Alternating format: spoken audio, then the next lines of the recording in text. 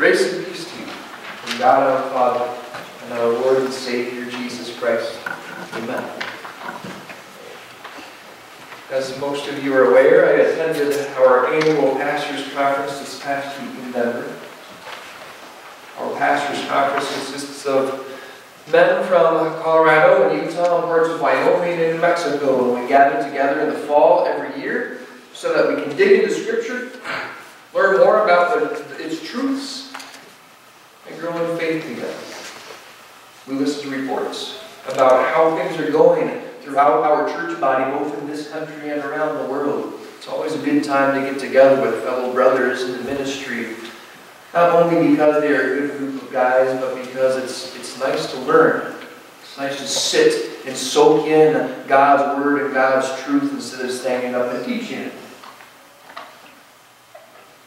I have to admit something. Whenever I'm at Pastors' Conference, or any other conference for that matter, I end up comparing myself to everyone else there. Let me give you a couple of examples. We have an opening worship service, and so one of us is designated as the preacher, and the other is designated as the worship leader. We have devotions the next day, one to start off in the morning, one to end the conference. But instead of just sitting back and listening to the Word of God being proclaimed and applied to my life, I find myself silently critiquing and evaluating and criticizing the mannerisms or the style or the content of what I'm hearing. Why would he address the text in that way? I might think. Why would he use that word? Or why would he turn that phrase? Does he understand that he's saying that over and over again? This isn't making any sense. And I wouldn't admit it to anyone but you, but then a thought starts to creep up in the back of my mind.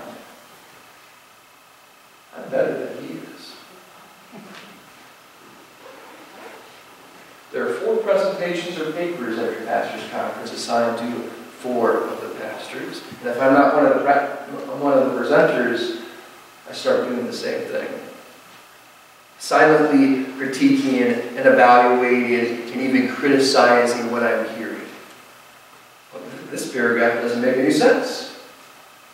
Did they spend any time looking into this topic? I never would have presented it this way.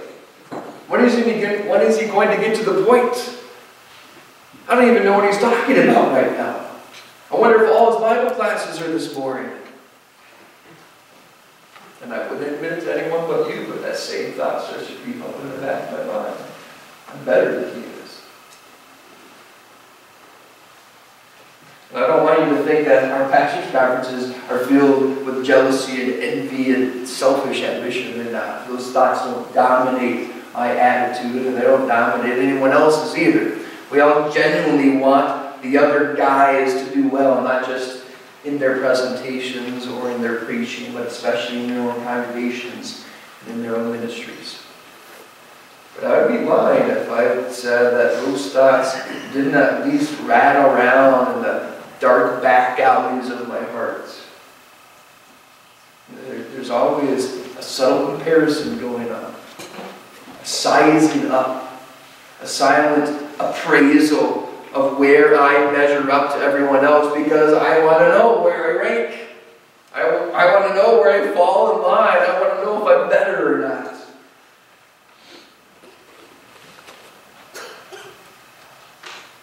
Does it make you a little uncomfortable that those thoughts are floating around in the back of my head, even when I'm not consciously thinking about them? Shouldn't surprise you.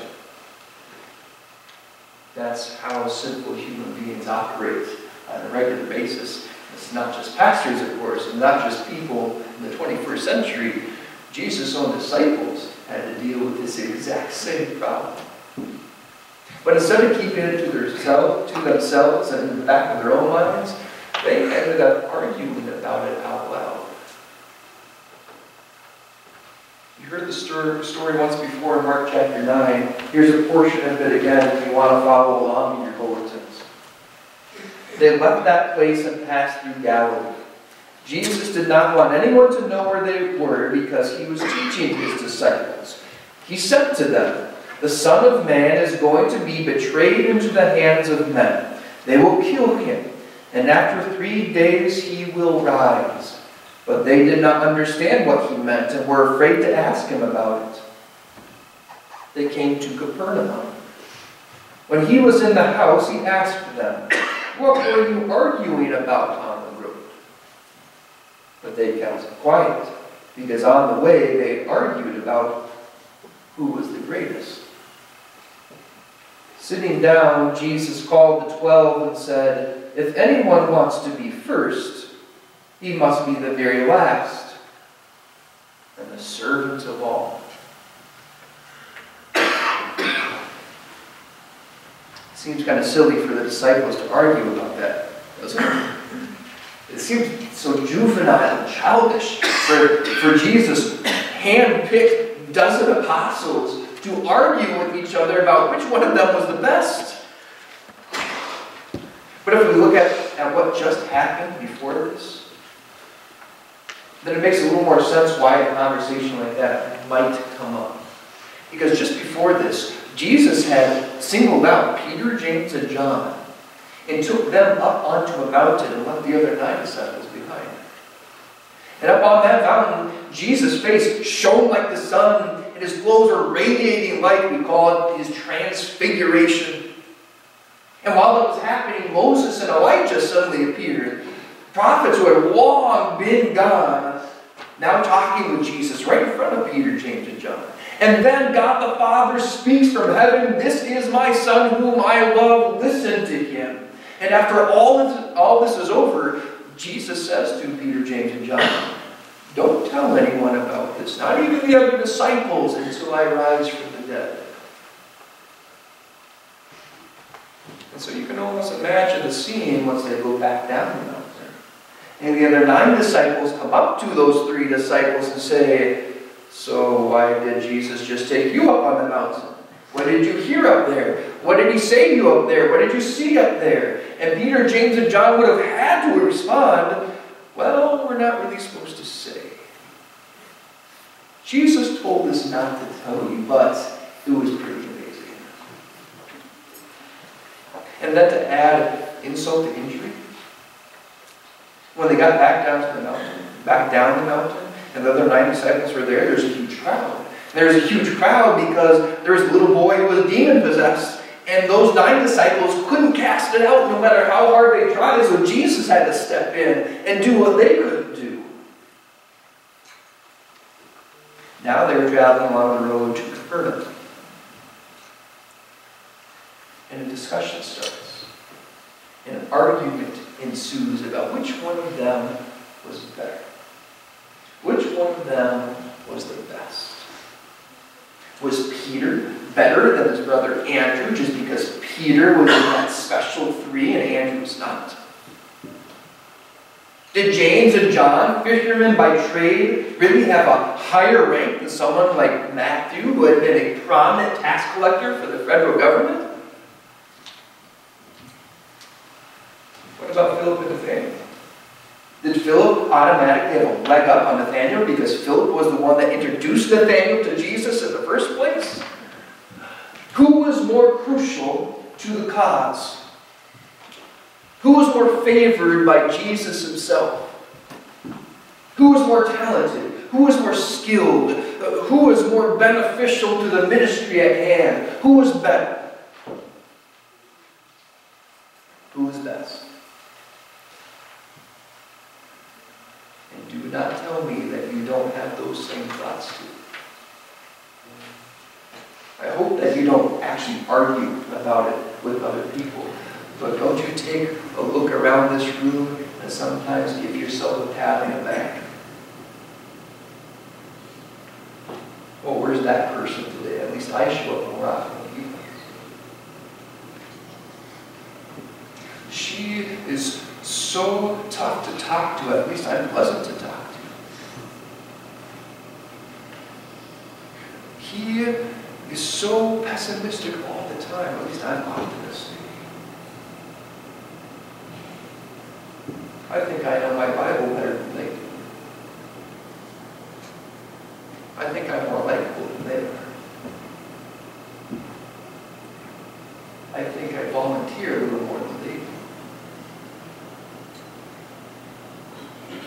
Those thoughts and many more like them rattle around inside our heads, whether we want them to or not, and whether we like to admit them or not.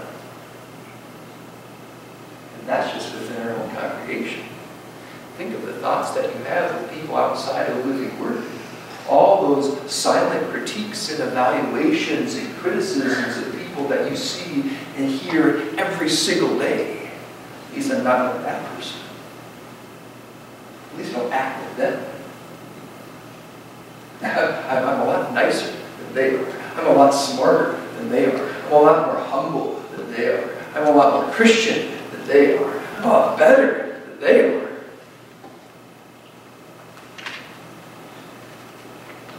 It happens, doesn't it? All the time. No wonder the disciples were a little bit embarrassed when Jesus called them out. What were you arguing about as you walked along the road? What were the disciples supposed to say?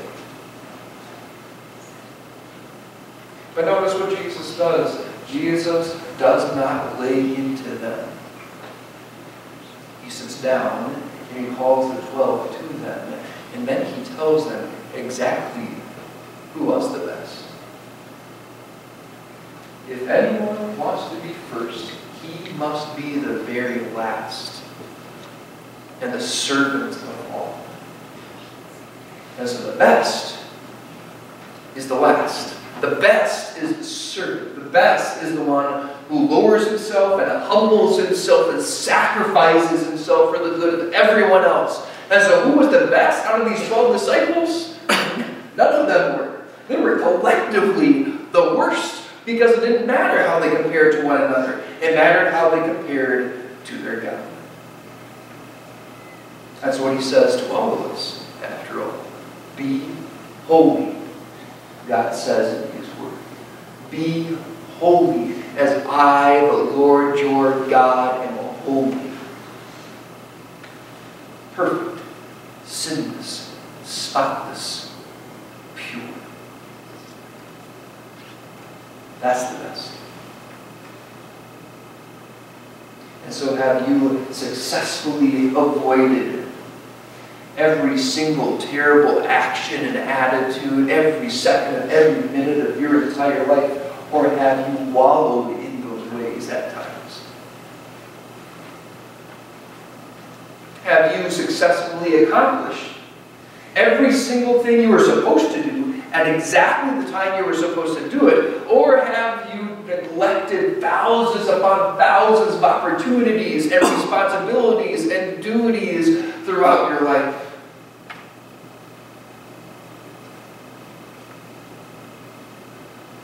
Have you been guilt-free from the moment you were born up until today? Or are you overloaded with faults? I don't think we need an answer to those rhetorical questions, do we?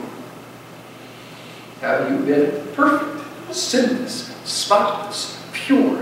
Have you been holy like your God is holy? Are you better than anyone else, or you are just as bad? Are you the best, or are you more like me, the worst? Of course, that means there's only one person left to be the best. There's only one person left who is perfect, sinless, spotless, pure. Only one person left who put himself in the position of last place, who made himself into the ultimate servant, who did everything he could do to sacrifice himself for the good of everyone else. And that one person, obviously, is Jesus. And if the disciples had been listening to Jesus right before they started their argument, they would have understood it completely. Do you remember what Jesus told them right before they started arguing? I'm going to pause here to let you think. remember? You can even say it out loud if you remember.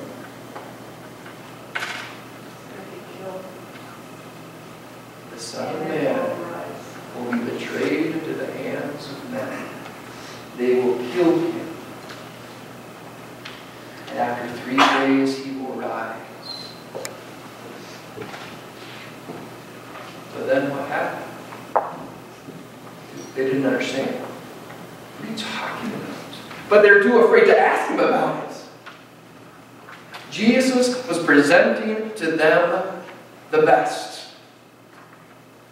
The one who would put himself into last place. The one who would make himself the ultimate servant. The one who was going to sacrifice everything for them. They didn't get it. And instead, they started to argue among themselves which one of them was best. Jesus, the Son of God, who created all things and made all things and enjoyed all things, decided to give up all things so that he could be born in a barn to an unwed mother in a backcountry town in the Middle East. Jesus, who was first, became the last. Jesus, the Son of God, whom the angels bow down and serve, decided to stoop down himself and become the servant of everyone, helping everyone that he could with everything that they needed. And so he healed people who were sick. And he cast out demons from those who were demon-possessed. He even raised people from the dead. He preached and he taught and he advised without shoving anyone away. He sought out the outcasts and he wrapped his arms around the untouchable, and he even got down on his hands and his knees to wash his disciples' feet. Jesus, the Master, became the servant. Jesus, the Son of God, who deserves all glory and all praise and all power and all majesty, decided that he was going to wrap himself in human flesh, skin, bones, and blood. And not just live here, but die here. And let his skin be torn apart. His muscles and his tendons be gouged to the bone. He was going to let his skull be stabbed and his face be pummeled. He was going to permit his enemies to post him to a couple pieces of wood and then bend his head to the ultimate punishment, that his Father would mete out on all sin of all time. Jesus, the life giver, becomes the sacrifice. So who's the best? Jesus is. And there's not even a second place. Jesus is the best. There's no one else who could be. Jesus is the best because only he sacrificed himself for us. Only he serves us in every way. Only he makes himself in the last place so that we can be the first. Jesus is the best, and he always will be. But there's one more thing about Jesus that he does that makes him even greater than that. Even though Jesus is indisputably the best there ever is, the best there ever was, the best there ever will be, when he looks at you, Jesus thinks that you are the best. Isn't that interesting? When Jesus looks at you, he thinks you are the best. Not because you have done something so extraordinary, but because he has done something so extraordinary to you. He has made you his child through faith in him. He has washed you clean. He has taken away everything that hung against you, and he has forgiven you for everything you ever have done and everything you ever will. He has filled you with his Holy Spirit so overwhelmingly that when he looks at you, he sees someone who is perfect, sinless, spotless, pure. When he looks at you, he sees someone who's actually holy. When he looks at you, he sees someone who is his own dear child. And so to him,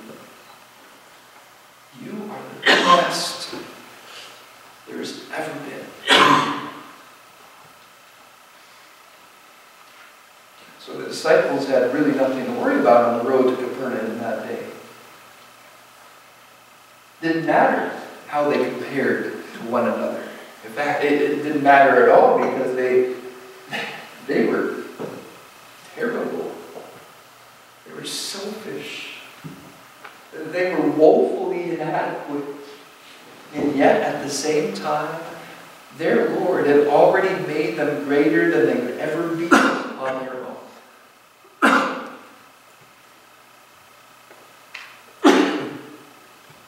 You don't have to worry about how you compare with anyone else either. I don't have to worry about how I compare to other pastors for that matter. We are all in the same boat. The same boat that Paul was in when he wrote to Timothy that we just sung about a few minutes ago. Chief of sinners. Comes from a passage where Paul says, Jesus came into the world to save sinners, of whom I am the worst. We are the worst, and we know it. And yet, at the same time,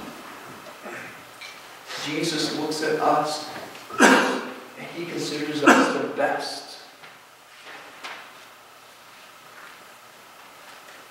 Who's the best? What's the answer to that question? Well, Jesus is.